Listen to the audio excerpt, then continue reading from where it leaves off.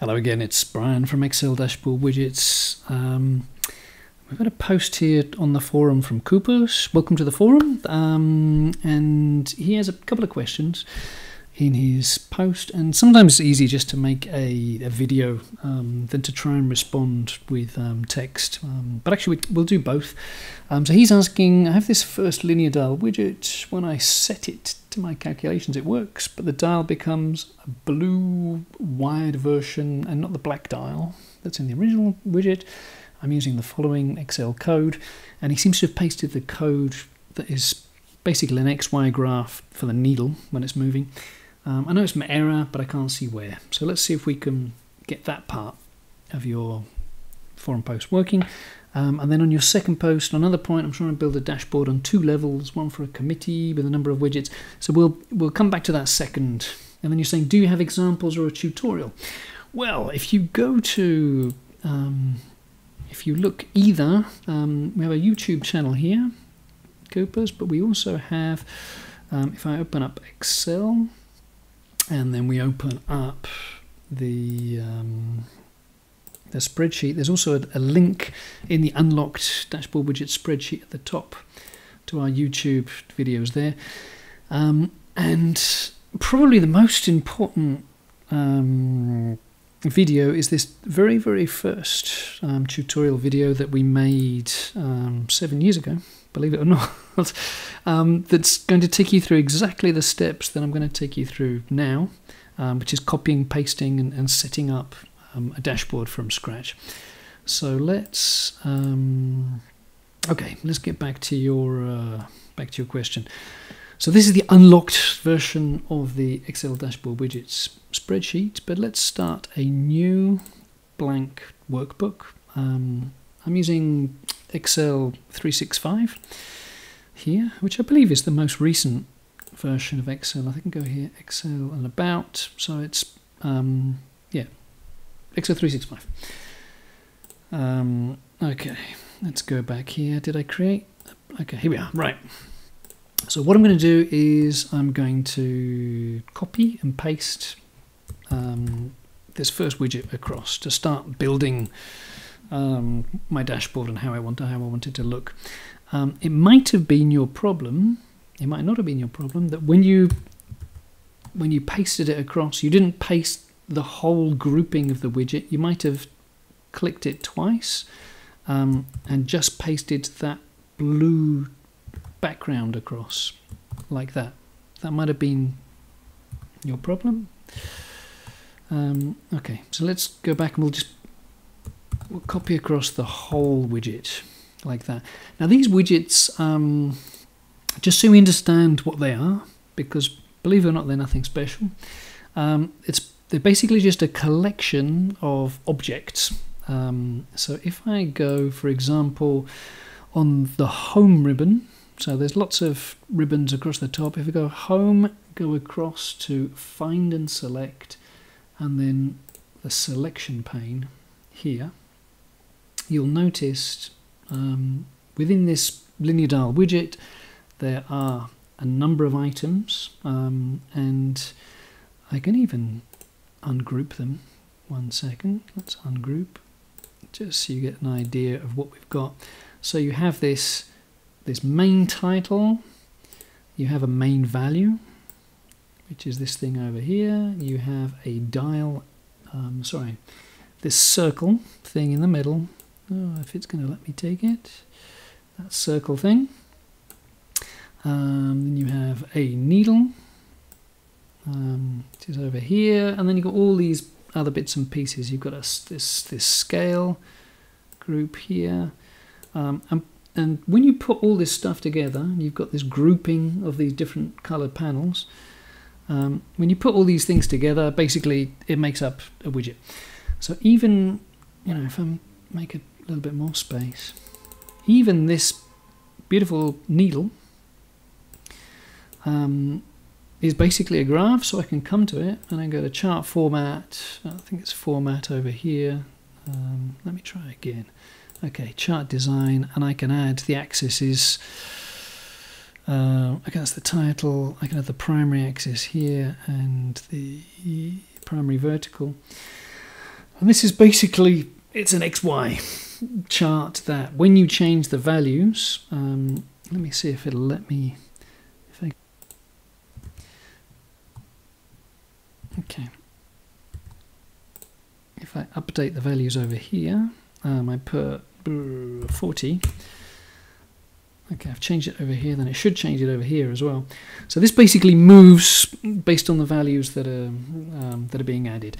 And all of the widgets that you see here, coming down here, are exactly the same thing. They're all built up of multiple different components and grouped together to create the appearance of a widget.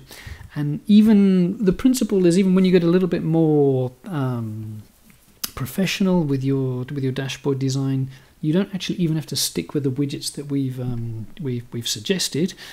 This principle can actually be used to make any widgets and to make any design that you want. I can show you an example that I did a few years ago, actually, for, if I come across over here, that's not the one that I wanted to show you.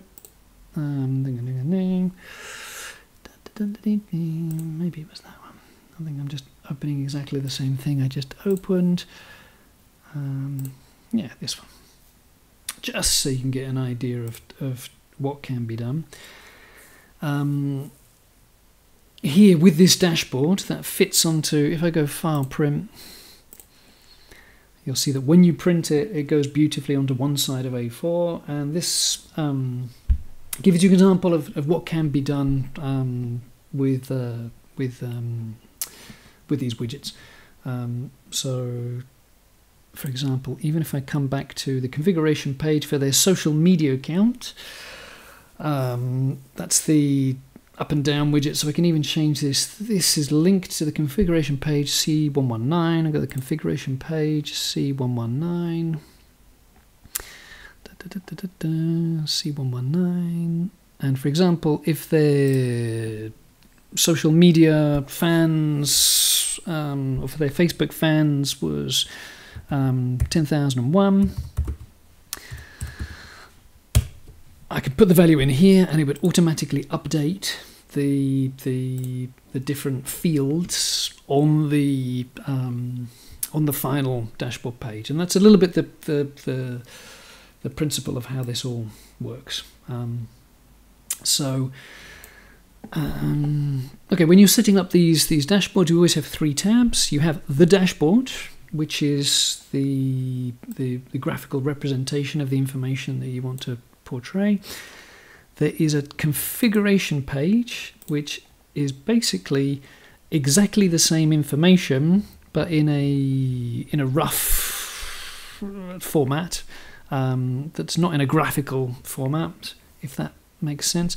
And then you have a calculations page, which is the underlying calculations which are used to calculate the X and Y positions of needles and calculate the different scale intervals and to do all the calculations that are needed to make these sort of beautiful representations.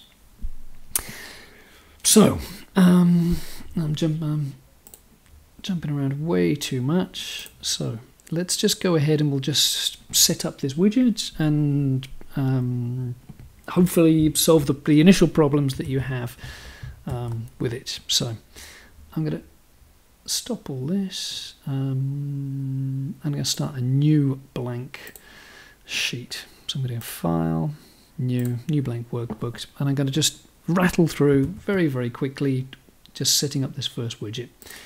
So I'm going to copy this. Okay, the first thing is to have three tabs. So this is your dashboard, which is going to be your graphical representation. This is your configuration data, my configuration page, which are just your numbers, and then this is your calculations tab. My calculations. I can't spell today. Over there. So on the dashboard, we can start to arrange the different widgets that we want, or the different layout that we want. On the configuration page, we need the data, the numbers for this page. So I'm going to copy that from here. This is the configuration data that's used to set up this graph.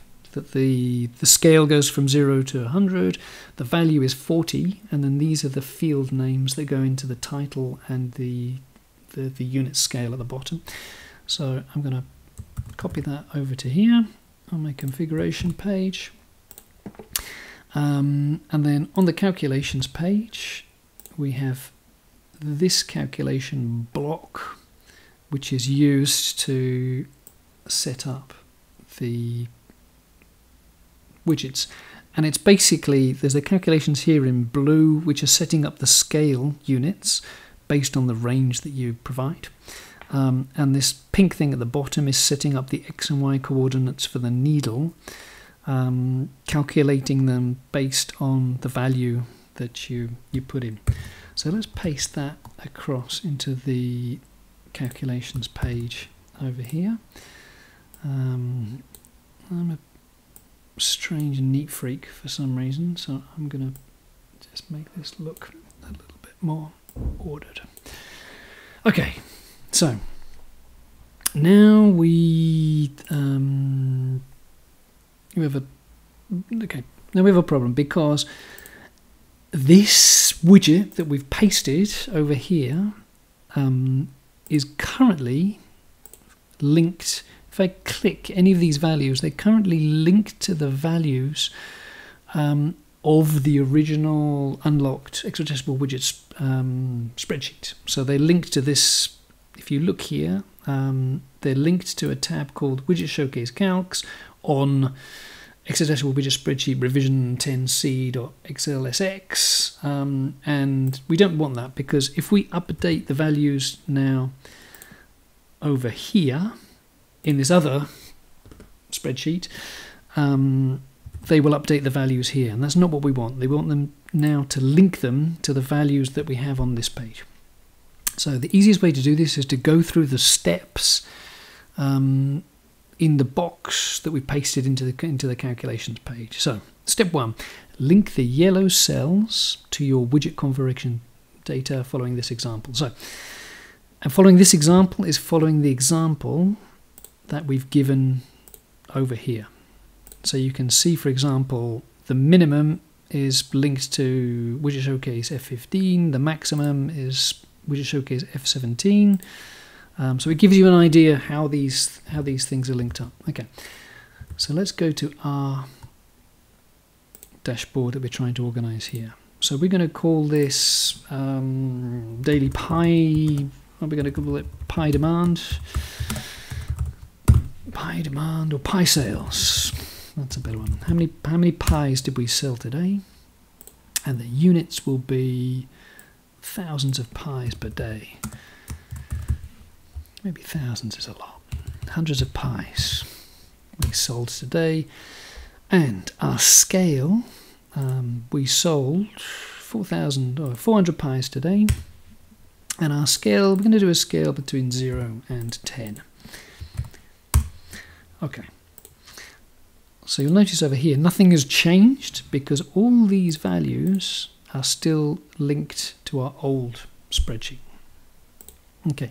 And over here, just so we can get all the calculations working, we're going to link these yellow cells up to the configuration values we've just put in. So the minimum value, we type equals, go to configuration page, the minimum value is 0, the max value is 10, and you'll see already that our scale values have set themselves up beautifully, 0, 2, 4, 6, 8, 10.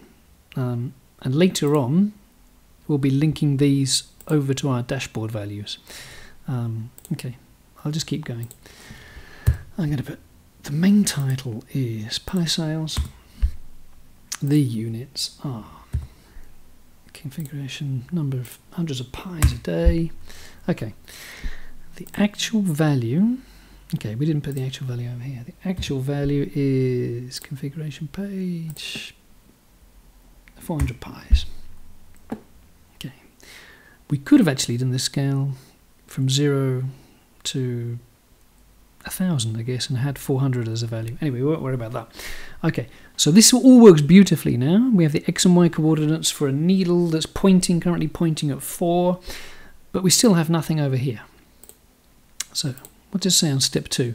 Step 2, on the dashboard page, go to Home, find and select selection plane, and link each of these items to the blue cells. Okay. So let's do it that way. I'm going to go find and select the selection pane. Right. So the first one is the actual value. The actual value, which is this main value thing. I'm going to go that equals 4. Okay, it's a good start. 4, but the needle currently says 40. So we need to go through each one of these. Then there's the scale 0, 2, 4, 6, 8, 10. So I'm going to go through the scale values. This is the first one over here. Okay, 0 is 0, so I'm going to go equals 0.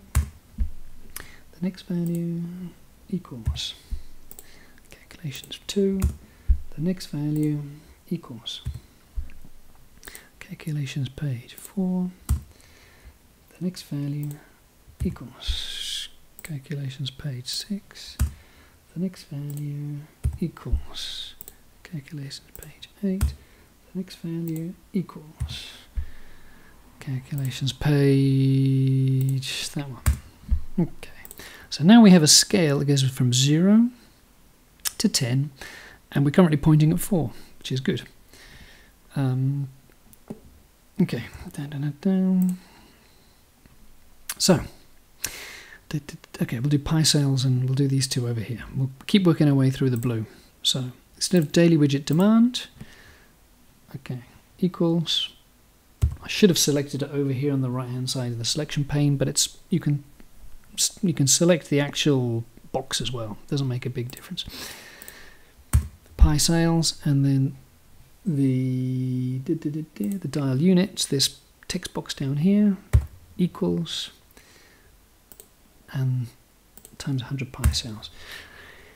So now, if we change on our configuration, instead of pi sales, we change this to cake sales. If you go back to the dashboard, it's updated the title for us. And even if you go here, that we've sold 800 cakes today. Go back over here, and this is updated to 8, but the needle hasn't changed, and that's because if we click the needle, linear down needle, best to select it on the selection pane. Okay, on the needle, this is still linked. Actually, I'm telling you, best select it on the selection pane. We actually need to bring up the formula, which you need to click on the needle itself. There we go. This is still connected to an external dashboard, so we need to change that. And the way Excel does that, if you want to link to values in other workbooks, in other worksheets, is the format is there's a hyphen, open square bracket, close square bracket, and that's the reference to the file, and then there's the tab, and then there's another hyphen, and then there's the exclamation mark, and then there's the cell address. So this is currently linked. So what we need to do is, if you look at the values, you've got values C50 to C54 and D50 to D54. We want to change those values so they're the same, so it's linking to this set down here. So it needs to link to C27 to C31 and D27 to D31 on the My Calculations page tab. So I'm going to do that right now. So first of all, we don't want to link, taking out both square brackets to that file, and we don't want to link, I can't remember if I need the hyphens in or not. but we'll try it with and we'll try it without. We want to link it to the my calculations, make sure you spell it right, calculations page. And I'm just going to copy that everywhere just to start. My calculations page. Okay, I'm going to take out the hyphens on both sides, my calculations page, and take out the hyphens on both sides, my calculations page. I'm going to enter that for the moment. We found a typo. I think I needed those hyphens back in. No. Okay, my calculations page, not referenced. Perhaps I needed those in after all. Let's put those tabs back in. Okay, no, calculations page. My calculations page. Must be an open worksheet. Okay, there's no space. Okay. My calculations needs a couple of spaces in it.